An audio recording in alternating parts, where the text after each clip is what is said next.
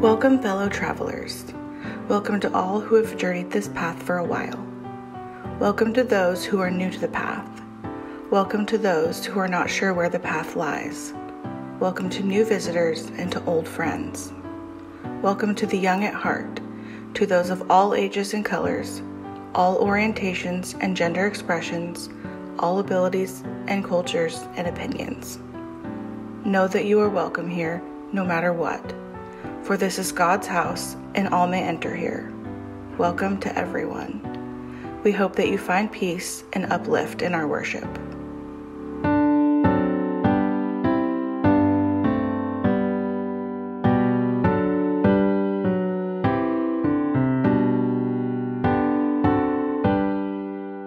Now the boy Samuel was serving the Lord under Eli.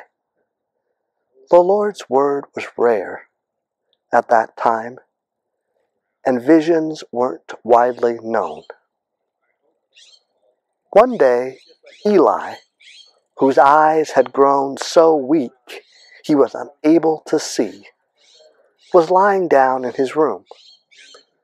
God's lamp hadn't gone out yet, and Samuel was lying down in the Lord's temple, where God's chest was. The Lord called to Samuel. "Here I am," he said. Samuel hurried to Eli and said, "I'm here. You called me." "I didn't call you," Eli replied. "Go lie down." So Samuel did. Again the Lord called Samuel. So Samuel got up and went to Eli and said, "I'm here. You called me?" "I didn't call you, my son," Eli replied. "Go and lie down." Now Samuel didn't yet know the Lord, and the Lord's word hadn't yet been revealed to him.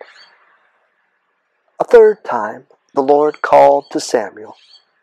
He got up, went to Eli, and said, "I'm here. You called me?" Then Eli realized that it was the Lord that was calling the boy. So Eli said to Samuel, "Go and lie down. If God calls you, say, 'Speak, Lord, your servant is listening.'" So Samuel went and lay down where he'd been. Then the Lord came and stood there, calling just as before, "Samuel, Samuel." Samuel said, "Speak, your servant is listening." The Lord said to Samuel, "I'm about to do something in Israel that will make the ears of all who hear it tingle. On that day I will bring to pass against Eli everything I said about his household, every last bit of it. I told him that I would punish his family forever because of the wrongdoings he knew about, how his sons were cursing God, and because he wouldn't stop them. Because of that, I swore about Eli's household, and that his family's wrongdoings will never be reconciled by sacrifice or offering." Samuel lay there until morning, then opened the doors of the Lord's house. Samuel was afraid to tell Eli, but Eli called Samuel, saying, "Samuel, my son." "I'm here," said Samuel. "What did God say to you?" Eli asked. "Don't hide anything from me. May God deal harshly with you, or worse still, if you hide from me a single word." So Samuel told him everything and hid nothing from him. "He is the Lord," Eli said. "He will do as God pleases."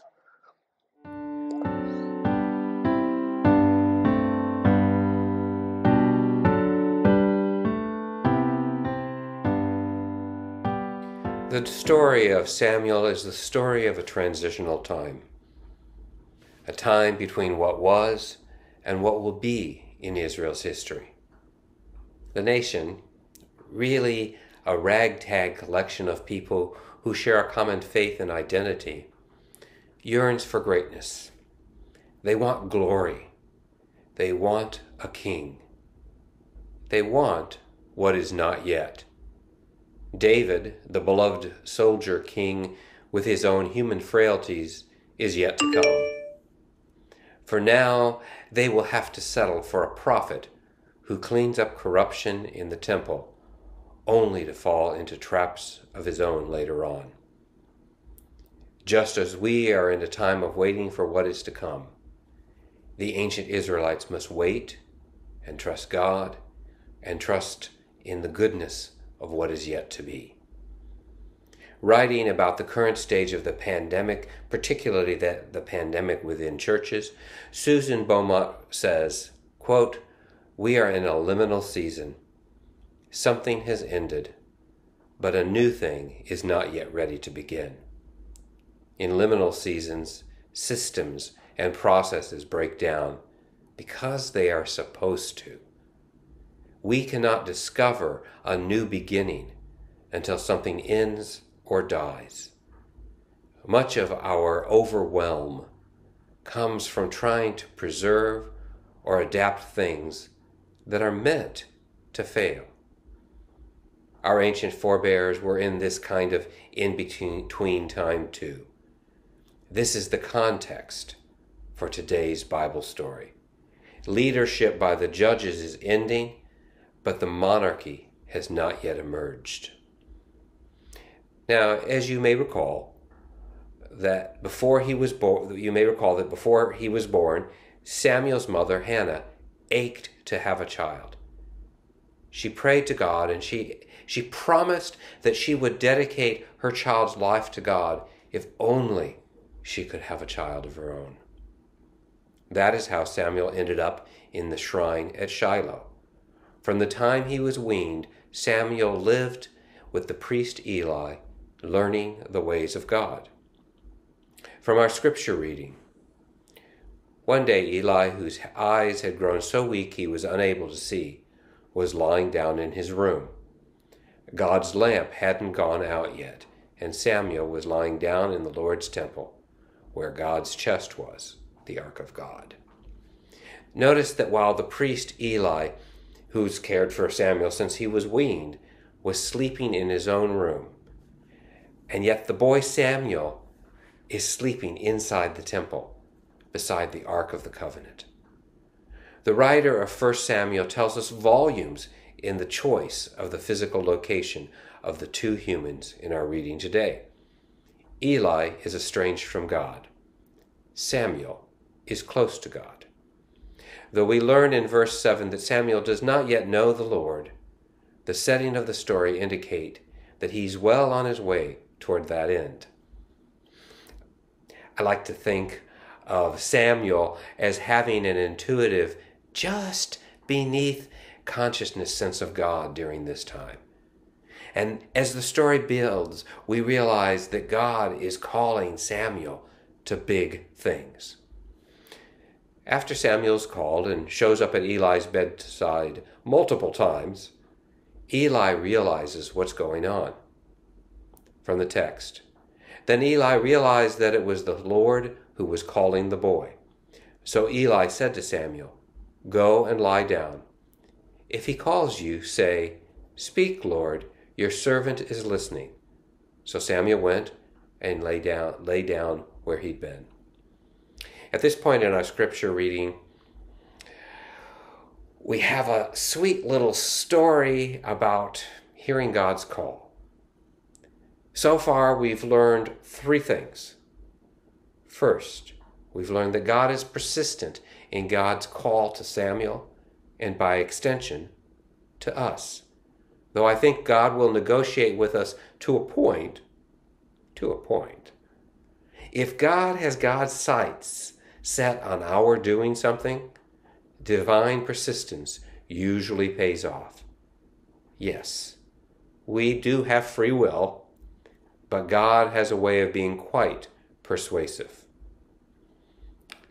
Second, we often do not recognize God calling us. Though I can't speak for Samuel, or for you for that matter, for me, I often don't hear God speaking because I get distracted, or, if I'm totally honest, I don't like what God's saying, and so I pretend not to hear. Now, there's nothing wrong in arguing with God a bit. Even Abraham did that. But things usually go far better for all concerned when we respond affirmatively to God's call. Third, we need outside eyes and the wisdom of others to help us recognize whether it is indeed God calling in the night. We need one another's help in discerning if what we are hearing is God or if it's our own ideas and our own desires. Too many heinous things have happened throughout history when people went off on their own without communal discernment and blessing and claimed they were doing God's will. But of course, the story doesn't stop at the end of the 10th verse with God speaking to Eli. We have a fourth, more important and challenging thing to learn about heeding God's call in a liminal time, a time when the future is hard to see. The Lord said to Samuel, "I am about to do something in Israel that will make the ears of all who hear it tingle." God is about to do something that makes the ears of the people tingle. I love the poetry of the language, but not so much what is about to come, not so much what Samuel is going to have to do. The prophecy that God gives Samuel will not be an easy one for him to share. God will require Samuel to tell someone he loves things that will be hard for that someone to hear. God provides each of us with the gifts and skills to respond with a resounding yes to God's call. But it often is not easy to do what God calls us to do. It's often hard to do what God calls us to do. It's hard to wait. It's hard to act. Doing what God calls us to do can be filled with loneliness or grief or sadness or loss of friends at times, or even rejection. Like Jesus, who cried out on the cross, my God, why have you forsaken me?" When we strive to respond faithfully to God's call, it doesn't always go as we'd hoped it might. Sure, our sense of well-being and purpose will grow as our lives become more in tune with God's dreams and desires for us. The good news is that when we say yes to God, God's unfolding realm of love expands just a little bit more. But it can be challenging to get there. It can be hard to force ourselves to take that first step toward doing what we know we're called to do. Samuel's first prophetic message must be delivered to his mentor, Eli, the next morning. Samuel must tell Eli that because Eli had not stopped his sons from their evil ways, he will lose all that he has achieved in his long life. Though Samuel's spiritual gift is prophecy, even though God will let none of his words fall to the ground, it does not mean it will be easy for Samuel. He must confront the priest who has taught him all about God, the man who raised him for all practical purposes.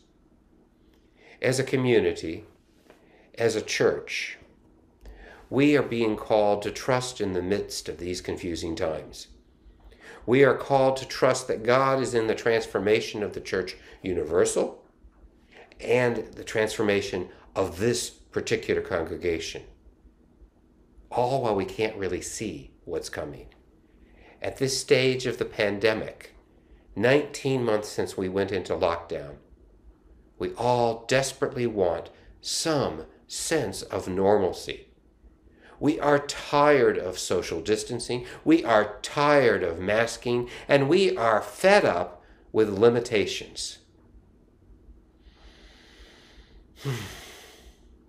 And so we turn our eyes and hearts backwards toward a past that is no more and will never come again. When God calls to Samuel, it is clear that the past is over. The transition to a new Israel is just beginning with Samuel. Nancy Robb helped me think about where we are as church and as a people at this stage of the pandemic through the use of a metaphor. She used the metaphor of a bridge. Imagine this bridge is enveloped in the mist and the fog. We cannot see whether the bridge is solid or not. We don't know how rickety it is. We cannot see what is on the other side. All we know for sure is that there are crocodiles in the water below, and turning around is not an option. And so we choose to put one foot in front of the other and begin to cross the bridge. Pausing for a breath partway across, we look forward, and all that we can see is fog and mist. Yearning for some certainty, we turn around and look backwards, and we realize that the time in the past when we thought we had some control, all we can see of it is a mist and a fog. All we can see is history that has disappeared. I cannot imagine that Samuel wanted or looked forward to telling his mentor, Eli, what was to come for him. I cannot imagine that he wanted to disappoint those he loved by telling them that the past was gone and would not return. But God has called Samuel, and he responds with an enthusiastic, "Here I am," Hineni in the original Hebrew, Hineni. In so doing, Samuel looks across the bridge, and he can only see the fog and the mist. And yet, still, God calls him forward across that bridge. I imagine that Samuel felt disorientation. We all know what it's like to feel disoriented in a fog bank. But Samuel chooses to surrender to the disorientation in trust and in faith. In the words of Susan Beaumont, no amount of skill or hard work on our part will resolve the deep disorientation of our church, our organization now. It will only leave us feeling exhausted. We surrender when we yield to that disorientation. We acknowledge that some conditions are beyond our control. No amount of problem solving will fix what is breaking. No amount of problem solving will fix what is breaking. Some part of what is breaking now is meant to, so that something new might emerge. We must have death before we can have resurrection. And so our job is simply to heed God's call. God did not abandon our forebears, neither will God abandon us now. Take one step at a time in faith and hope, and in confidence. We are Oregonians after all. We are built for the fog and for the mist. We are followers of Jesus after all. We are built for letting go and trusting God when it's hard. When God calls, shout, "Hineni, here I am." Follow Christ through the fog, assured that all will be well, and all will be well. Amen.